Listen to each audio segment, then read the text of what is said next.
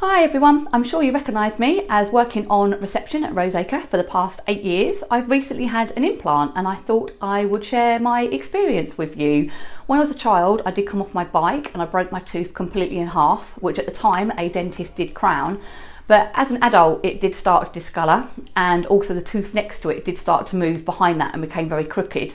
I was always really self-conscious about it. I never really smiled for pictures. I would avoid it at all costs if I could.